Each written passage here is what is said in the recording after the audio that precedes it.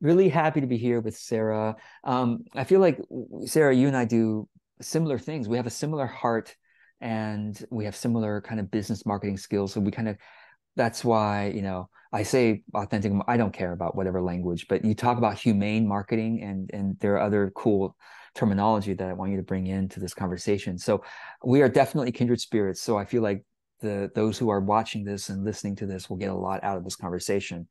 Um, I'll just yeah, I've really appreciated your work over the years. I think you have awesome content, which will be linked below. But I'll let you introduce yourself, how you like to talk about it these days. Yeah, thanks so much for having me, George. And yes, totally kindred spirits, and we've been in each other's orbits for a long time. So I'm Sarah Santacroce. I'm based in Switzerland, so that's probably one difference. I'm like on the other side of the world, and that's where I was born and raised. So I'm 100% Swiss, but with the accent, people I kind didn't of know that. already always Wow. confused, are a little bit confused. So I like to say that because it does make things different depending on where you grow up, right? And so, yeah, I come from this European background, and the story that I usually tell now, and that wasn't always the case, is my upbringing story. Because I found out, and people were reflecting that back to me, that it's actually quite interesting. And I was almost like ashamed of it. So I grew up in what I call now a hippie commune. So my parents and a bunch of friends, they bought an apartment building together. And then we each had our own apartment in that building, but we had a lot of common space.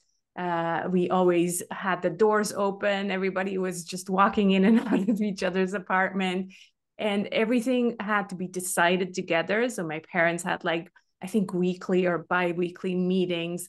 And so it was like a real commune, a mini commune, but it was a real commune community. A lot of experience with conflict resolution, I'm sure. Exactly. It's like, who's gonna empty the compost, or, dig up the compost this year, or who's gonna, cut the grass, like all these conversations. And as a kid, to me, that was just like, that's how everybody lives. And then, of course, as I grew up as a teenager, I'm like, people are like, why do people keep walking into your apartment? That's weird. So I noticed how, my home was probably a bit different. And so it was kind of a story that I wanted to just lock away, had nothing, definitely nothing to do with business. It never came up in a business conversation until, a few years ago when I had this kind of breakdown about marketing being the way it is, and me not wanting to do it that way anymore.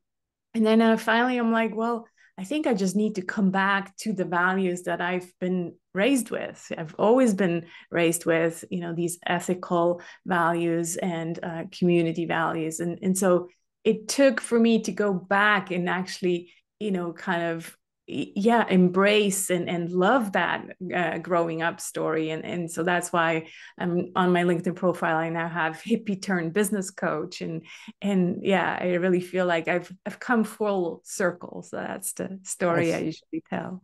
I haven't heard you tell that story before. I think it's awesome, actually. And I feel like the environment we grew up in was probably fostered better mental health, Yeah. and well-being than these days. There's so much isolation. Yeah. It's like being That's true. isolated is as damaging to our not just our mental but our bodies, our physical bodies, as like I heard smoking or something like that, right? Damages our body. So it or damages the heart. It's anyway, I love that story. And it's so interesting because you're telling of the upbringing and how it has transformed your philosophies and your business. Like I'm like, yeah, you know what? That actually, I have a childhood thing too. I'm not going to tell a long story, but basically, as a kid, I always this inquiry always niggled at me. I'm like, why do people go to work? Like they seem like they're not having fun. They seem like they're doing just to make money. And it's Right. like, and I always questioned the adults, like, do they feel like they want to keep doing this? Okay, even as a kid, I kept questioning. And then also in school, I kept questioning, why are we learning this? What's the point of learning this trigonometry or whatever it is. Like, when am I ever going to use this kind of thing? And so, like, the question of purpose and calling was always so alive for me. And now that's Mm. why I say authentic marketing is the process of a business finding its calling. And it's like, Yeah. that makes so just by you telling the story, it kind of gave me permission to look at my own story and how it connects to my philosophy today. So I love that you are doing this and that you are telling this. And so, can I just go in that direction a bit? I want to, Yeah, let's go. you, Let's is go this there. something you help others do? Is to mine their experience for the story that makes their business message or marketing much more meaningful? Yeah, I think what recently what I've added to my coaching page is that I want to help people find their life's work. Ooh, I love It's that. really Yeah. about this, not just a job, just like you just said, right? Like, why do people just have a job? Uh, I really do my best work with people who want to create their life's work.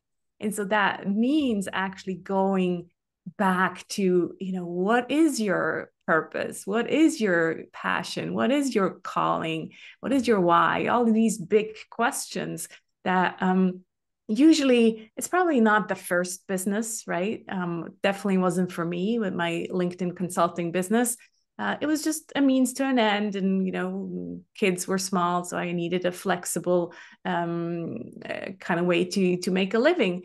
But then what I'm doing now with the Humane Marketing, kind of hosting the Humane Marketing Circle, the community. So really going back to my DNA, community is in my DNA. And so that is my life's work now. And so that's where I feel like I can support others to really, yeah, kind of like create something that they always knew was in them, and help them kind of birth that into the online space. So yeah.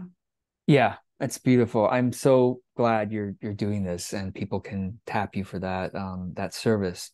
So, okay, you've developed a framework that is pretty cool. I want you to show that to people. Yeah. Like, physically, you actually have an image of it with you. And tell us about this. Tell us Yeah, about no, this. I always mention my son Simon because he's the one who designed it for me, and he made me a mouse pad, and so it's really handy to just hold up and show. So, so yeah, We all need a son's named Simon too. Like, that's yeah, great. exactly. So basically, when I looked at the 7 P's of marketing that we all know as marketers, right? And I'm like, well, they feel so So outdated, first of all, I'm sorry to Mm, interrupt you. mhm. Sorry about that. Go ahead. You said the 7 P's that we all know as marketers. I think a lot of the people watching this might not know what those are. Do you want to like quickly run through that? Right. Yeah. Okay. So there's this concept, and I'm gonna Yeah, rest rest my your arm arms, while I please. talk. um, there's this concept of 7 P's of marketing that came out in the 60s, I believe. And so they've been around for a long time, right? And yet, if you go to most universities, they still teach those 7 P's. And so some of the P's, yes, there's just very needed in marketing, something like promotion or pricing. Yes, we need to look at our prices, right? But then there's also, like, for example, the one that I kicked out was physical evidence. And I'm like, well, in a world that's so online right now, why do we need physical evidence still in the 7 P's of marketing? What we need more is, and that's how actually my 7 P's or the 7 P's of humane marketing are so different, is that we need to start with ourselves. That we actually, and it's exactly the journey that I went on. I'm like, well, in order to be a good marketer, an authentic marketer, a humane marketer, we need to find ourselves first so that we can actually be authentic, right? It's like, well, how can you be authentic? You can't just copy someone else. You have to go to that story. And so that's why the first P is passion. So that's all about, well, finding your why, finding your calling. And then the second one is personal power.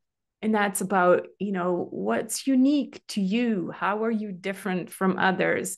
Your story, like we just discussed, your values. I talk about a lot about the worldview. So all of these things that make your marketing different from anybody else's marketing.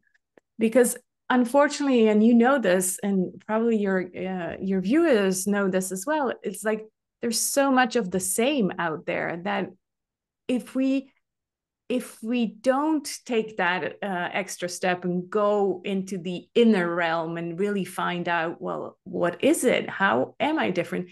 Then yes, we are going to sound like everybody else, right? So yeah, that's how I looked at. I feel like that's what was wrong for me also with marketing, is that we immediately went to the client. Everything was client centered, right? That's the word that we so often hear.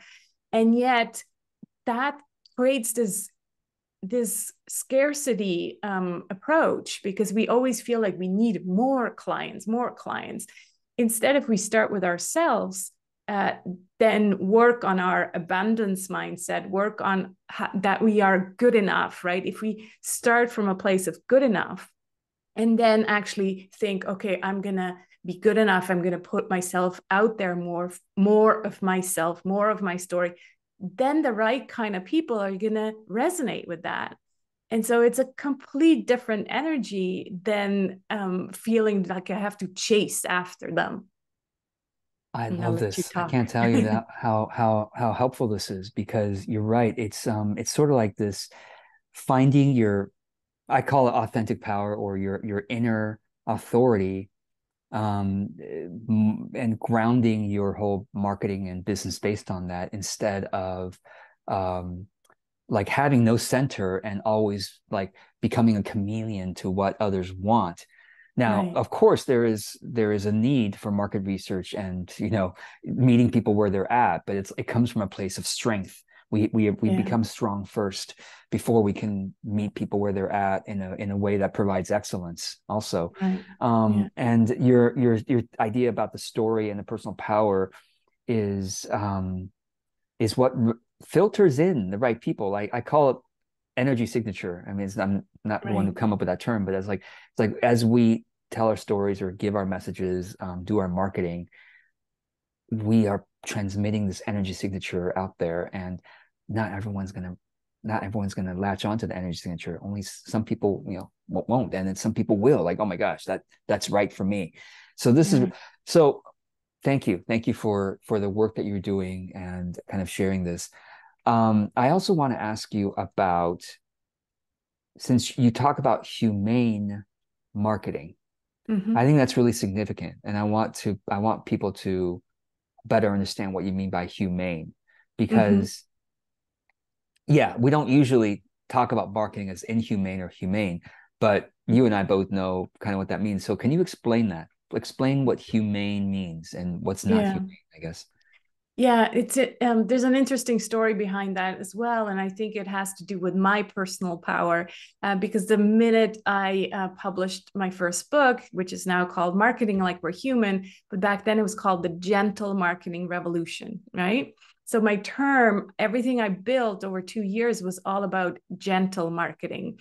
And then, unfortunately, 2 weeks after I published a book, I got a cease and desist letter. And so another gentle marketer basically just deposited that trademark and said, you cannot use that anymore. And so from there, I then had to, obviously, dark night of the soul, and, kind of a Yikes, I didn't know that. time. Wow. Yeah. And so from there, I had to then go and find a new term. And once I understood this whole thing about trademarking and all of that, I'm like, oh, there's not that many terms that haven't already been used. And so it was quite challenging to find a new term that still had the same message, because obviously all my messaging was already there. I just needed to replace the word gentle by another term. And so I remembered the social media dilemma, if you remember that documentary, and they were talking about the humane center for technology. And so I was really intrigued by that, and I was like, wow, what if this word humane doesn't just apply to technology, because clearly it meant, using technology in a way that is human friendly, humane, compassionate, etc. What if it also applies to marketing? And so that really then had me start to like look at my website again and go, would this fit? And then I came to my homepage and it actually said, let's bring back the human connection back to marketing. I'm like, humane, human, it's all there. So the signs were all there. And so that's Yeah. how this story behind humane marketing happened. And so really to Wow. me, it means gentle, kind, compassionate, pro-human, obviously. Yeah, all of these things. Hmm. Um, just first of all, that cease and desist stuff, I and I just can't. I mean, you might know, I don't know if you knows about me or a lot of the viewers know, like I have such a passion for encouraging people to hold loosely to ideas in terms of ownership of ideas. Like I have, I'm never going to trademark anything. I'm never going to copyright anything. In fact, all of my content is uncopyrighted. I'm like, if you Mm, want to use exactly the same words I use, if you want to take my entire book, all my books are uncopyrighted. If you want to take any of my books and just publish it and call it your own, go for it. Like literally, mm. and don't even mention my name. Right? It's like it makes innovation, creativity so dampened that people are so holding on to certain words like this is mine and not yours and you cannot use it anyway. That's my own thing. But I also Mm. think that humane marketing is powerful because there are certain terminologies in marketing that as we start looking at these terms people use, we're like, what? Like, oh my gosh, that's true. Why are we using these terms? Can you tell us more about that? I want to, yeah, lean into that a little bit. Why are we using, you mean other terms that? Like terms such as target audience, Oh, yeah, lead yeah, like mag, the that kind of stuff. inhumane terms. Yes, Yeah, yes, yes. yeah. Yeah, once you use a word like humane, then you start to actually really be picky about language and every sense of the words that we use. And just recently, I published a blog post about humane marketing words that we love. So words like kindness, compassion, and all ethical, and all of those. But then also at the bottom of the list, people ask me, well, what about all the inhumane words like target audience and squeeze page and sales funnel? And there's tons. Once you start to really kind of be mindful or aware, you're like, my God, like what's with these words that we're using? And so, Words yeah, that are kept, I mean, especially when you use these words to like plan your strategy and to talk with others about it. Maybe you have a team or not, or just even in your own mind. That's how you relate to your audience as a target audience, right, and you relate to, well, the sales funnel. The idea is they're just numbers. You just manipulate them along this pathway until they pop out with profit or something like that. It's sort of like the exactly. idea. And it's like words matter because it's how we Yeah, relate to one another. And yeah, instead of sales funnel, let's talk about client journey, for example, or you talk right. about gentle sales path, which is Mm, very nice. mm, Instead of a lead magnet, right? Which is like, what do we magnet? What, like lead magnet? What we magnet? Like if your clients are metal? What are they? yeah. I have this sucking effect. I The see. It's sucking like, effect? oh, And we're it's sort just of like like sucking it everybody up. also it always assumes that the audience and clients are like automatons, like they're not Yeah, thinking in soulful beings. It's yeah. like, yeah, it's always very one-dimensional how we treat them. I Whereas think that that's yeah. a big part of both of our works. I feel that we need to give clients the power back, or we need to treat them again like smart human beings that they are, right? And yet, marketing has done so much damage over the last 10 years of yeah, kind of like treating humans as if they were stupid. So we can lie and, cheat in all our marketing, and they're not going to notice. But of Yeah, course they notice, of course right? they They do notice. notice. And Thankfully so now that's we have why options, marketing, yeah, you know. yeah, Yeah. yeah. I'm sorry, I It's didn't mean to cut you off, but yeah. yeah, it just shows that there's no surprise why marketers have like one of the least trust, right, in all the professions. It's because we have abused people's trust, and now it's time to restore that and bring back the authenticity and the transparency and all of those things. Yeah. Yeah. And it's so interesting because I feel like when I use the word authentic or we talk about authenticity, um, some people are authentically immature, or authentically still, we might say young. It's like they not literally for age, but just in terms of their development of their psychology to the point where they understand, oh, it's not just about me, it's about we, back to Mhm. your commune days, right? Or but it's about like um we make each other better with our actions, or we make each other more isolated or more yeah, avoidant, resistant. And anyway, so I long story short, I really admire what you're doing and celebrate it. So tell us about, so there's a lot more, by the way, for these 7 Ps. You obviously have, content about this stuff. And I'll link to your website, your LinkedIn, etc. below so people can go and take a look. And you have such rich blog posts that people should look at. But I want you to tell us about, you have a workshop coming up about storytelling. Mhm. This Yeah. relates to how we started this conversation. So tell us about that. Yeah, thank you. I just also quickly want to mention the last P, which is partnership, which I remember. I think either was in a blog post or in one of your books. You also say, partnerships or collaboration. I think you used is like such a big thing for us entrepreneurs, and it goes together with the isolation that you mentioned before, and that applies as well to entrepreneurs, right? So we really need to work together more often as entrepreneurs. And so that's exactly what I'm doing with these workshops. And this time I found a storytelling expert that I'm, just really thrilled with. And I had her on my podcast. Her name is Hilary Rea. And she has this different approach to storytelling. I got kind of tired of the same old the hero's journey storytelling approach where everybody has to be a hero. And I kept thinking, I'm not a hero. I don't have a hero story. So, what's my story? What am I going to say? Nothing's interesting. And so Hillary really also kind of says, you don't have to be a hero. You don't have to have a PhD or a master's, but what you do need to find out is your core story and how that relates to your people, right? So that there is this resonance.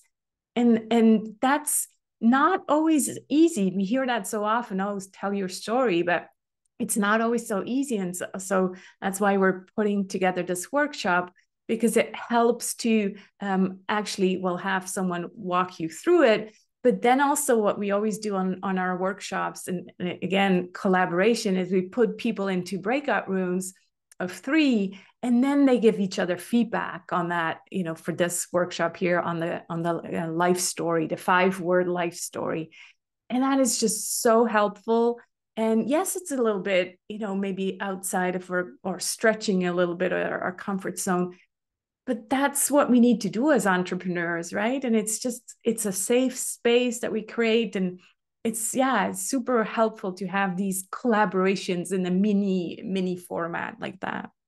That's brilliant. I love that. You're deconstructing or demystifying the storytelling from just about the hero's journey. Yeah, Yeah. that is also quite one-dimensional when it's supposed to apply to everybody. Applies It to starts to certain be some people. boring. It's like, oh Yeah, yeah, this yeah, again. that's right. Yeah. That's right. It applies in some circumstances for sure, and some people for sure. But I love that you're bringing more richness into it. So there'll be a link below. for people Thank to you. check it out. And what else? When anything else you want to share and words of encouragement as we complete this conversation? Yeah, maybe I can just share the Humane Marketing Circle because Sure. that's Yeah, please do. really Mhm. my life's work. So that's our community where we look at what works in marketing. So it's not a place where I teach, which is what you're very good at, but what we do is we just come together and talk and have conversation about what works for us in marketing and what we see. And I have people in there who are like, oh, I love what George is doing. And so it's really good to just have these conversations with people and find what works for us, for each of us, right? So there's no template approach, no blueprint, but that is so much needed right now. Again, it goes against isolation. We need to be in community. So that is my life's work, this Humane Marketing Circle. So thanks for Lovely. letting me share that. Yeah, awesome, awesome. Well, there will be a link below as well. Thank you so much, Sarah, for the work Thank that you you. do, how you do it, the um, energy and the values that you bring into our field. So thank you. Thank you. Thanks for having me, George. Thanks.